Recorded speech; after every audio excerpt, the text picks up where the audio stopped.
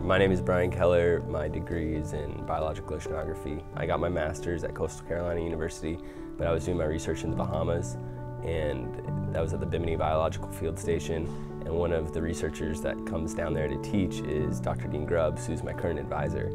So I really started getting familiar with Dr. Grubbs there, and I learned that I really wanted to work with him. I think he's one of the best in the field, so that's why I came here to work with him. I'm working towards my PhD. I'll hopefully be finishing up in the next year or so. So I was doing an internship at the aquarium in Baltimore, and my mentor, Alan Hennington, asked me, he was like, if you do research, do you want to be asking your own questions and doing research, or you don't want to solely be helping other people out with their research? And I mean, I really enjoyed helping people out with their research, but I really liked the idea of being able to study questions that I came up with. That's sort of like one of the reasons I got into this, is because I would, be thinking about shark migration or, the social behavior of sharks, and I'd have these questions, and you go and look them up and there's just no answers to them yet.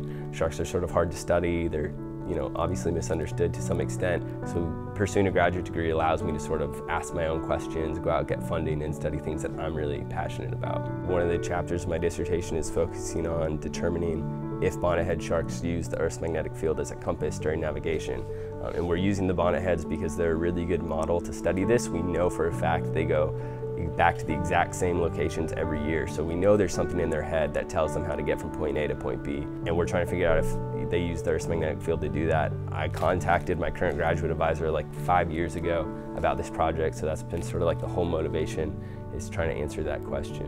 When you run current through frames like this that are wrapped in copper wire, a magnetic field is going to be created at the center of the system.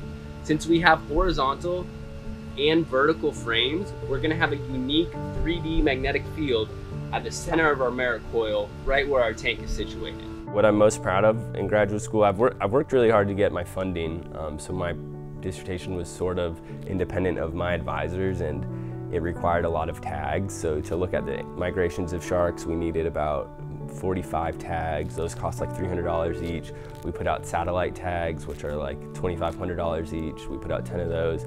The receivers to detect these sharks are like 1,500, and we have like 20 of those. So it really adds up. It's really been like a collective and group effort to get all this funding together for my dissertation, and I'm proud that we were able to get it all together and achieve our research goals. So when I find myself in a tight spot, whether it be doing research or like writing, I usually try to think like, what am I doing it for?